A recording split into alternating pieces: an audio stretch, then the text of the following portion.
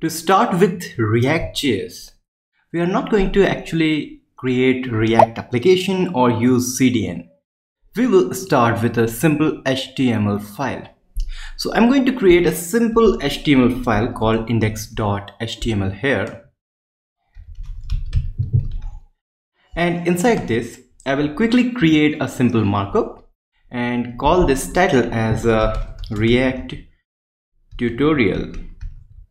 And then let's use its original path and go to the browser and run this file. So at the top you can see we have this React tutorial. This means this file is working.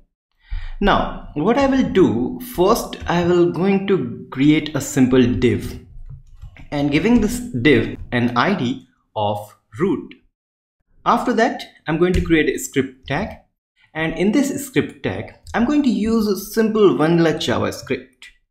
So first let root element is document.getElementById and our ID name is root. Done. Now with this, what we can have the root element. So let's log root and see what it is. So if I open the console, and in the console, if I refresh this page, you can see we are directly getting this div tag.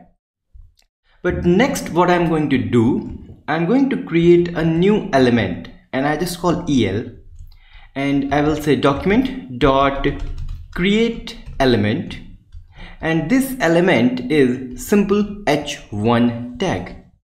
So let's log el and see what it is. So if I refresh, you can see it's just a plain h1 tag with no content in it. Let's fill something inside it. So to fill, we just need to say el dot inner text is equal to React by Sarthak or Bitfumes. Let's now save this file and go to browser, refresh this page, and this time we have that text inside this h1 tag. Now next task is to move this h1 into our root element. How we can do that? Then we need to say root dot append child and appending this el. You know, this el is actually a DOM node. What it is? It is a DOM node. And you can only append a DOM node via this append child function. If you want to learn more about this append child, you can just search for append child and you will get this Mozilla documentation for JavaScript. And this time you can see it says node.append child, and this accept a child, and a child should be a node to append to the parent node. So both has to be node. And by doing this document.createElement, and we are getting some node of the document or the DOM. Next, because we have done this, let's see what will be the result. Go to the browser and refresh this page. And yes, you can see we are having that h1 tag in our div. We can inspect this and we can easily see that our div is actually holding this h1 tag.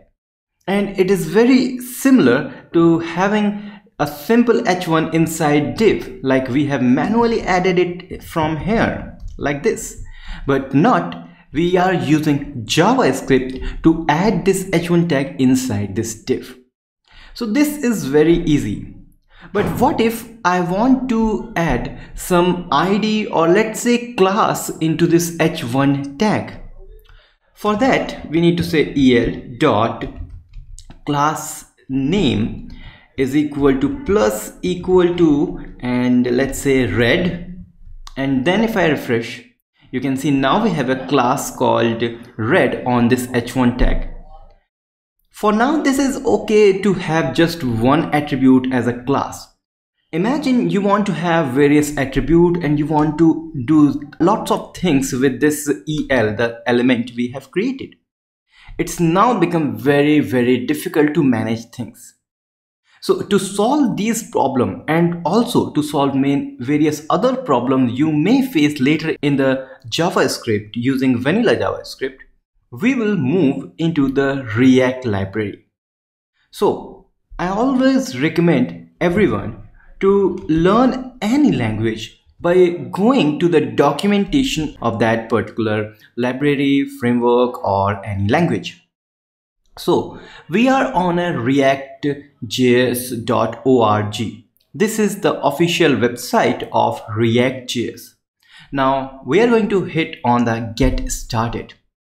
Okay, to get started, we have various things. You can just play around the React using the code pen and code sandbox and other places. But I'm going to use the add react to website. And you can just go at the bottom and we have the next article for add react to website, or on the right side you can see we have a add react to website and we have here. So three places are just to move to this page. Here it says if you want to add the React.js in your website, you just need two script tags. One is for React, this one, and other is for React DOM. So React is just for the JavaScript, but to manipulate the DOM, the document object model, or HTML you can say, we need the React DOM. So let's copy these two and I will going to paste it in our head tag of HTML file. Okay, so we have done that, and now if I try to refresh, nothing happens here because now I'm going to use React to create element. Then I'm going to use the React DOM to append the child. Let's see how we can do these things. So just instead of document.createElement, we can simply say react.createElement. And I'm not going to do anything because I want to show you that what EL is. Initially, when we have used the document like this, we have the simple h1 tag. So if I refresh, you can see we have a simple h1 tag. But when I used react.createElement, refresh this page, we have something object kind of thing here. We have some type of, then key, prop, ref, type. This makes sense. Type is h1. Cool. So this means the type of element is h1. But how we can add this h1 into our DOM? Because now you can see our div is again empty. It doesn't have anything. Remember, we also have React DOM. So instead of root.append child, let's say React, and remember to use DOM as a capital. So React DOM, then append child. And I'm going to comment this log and also move this above. Okay, let's see what's the result. Refresh this page and we are having some error. Now it says React DOM.append child is not a function. Okay, so actually there is a little difference. Instead of using append child, we need to use the render method. Now let's try once more. So refresh this page. Now it says target container is not a DOM element. Okay, so we are having some difficulty with the render method. Let's try to go into the documentation. As I said, documentation is the king.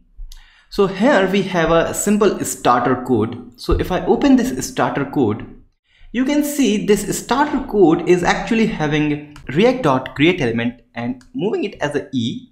Then it is not having any DOM, render DOM. So let's move ahead. Okay, so here we have a React DOM. the React DOM.render hold actually two things.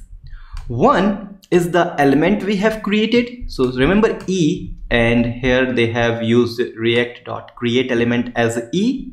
So we can use E and whatever we want to create. So just like we have created this H1.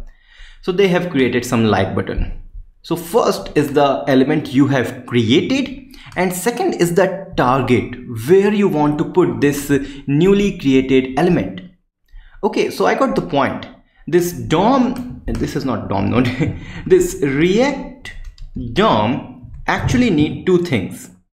One is, the first one is the new element, and second is the target or target element, you can say. So first is the element, we are having this, we have created this, and the target is this root. So let's say root. And now if I go and try to refresh this page, still we cannot see anything, but let's go to elements. And here inside this element, you can see we have a div, and inside this div we have a h1 tag. Why not put something inside this h1 tag? But how we can add something inside the h1 tag? Do we need to have the el.inner text? No, you can see the VS Code is not recommending anything for that. Actually, when you are using React.createElement, yes, the first one is the type, but we have some other argument also. To check what this have, I'm just going to log the React.createElement. So we will get the function as it is. And this function need three things. Or first is type, second is prop, and third is children. Children is the thing we need to put something inside the h1 tag. So what I'm going to do, I'm going to say second is null, because I don't know what is this prop means. We will see what it is later, but for now we don't know anything about the prop. But the third is React by Bitfumes. And doing this, what we are getting, let's see what we are getting. If I say el, refresh, one thing you can see, we are having this h1 React by Bitfumes, and this time we are having type as h1, but where is children? Children is inside prop, but we have not given any prop.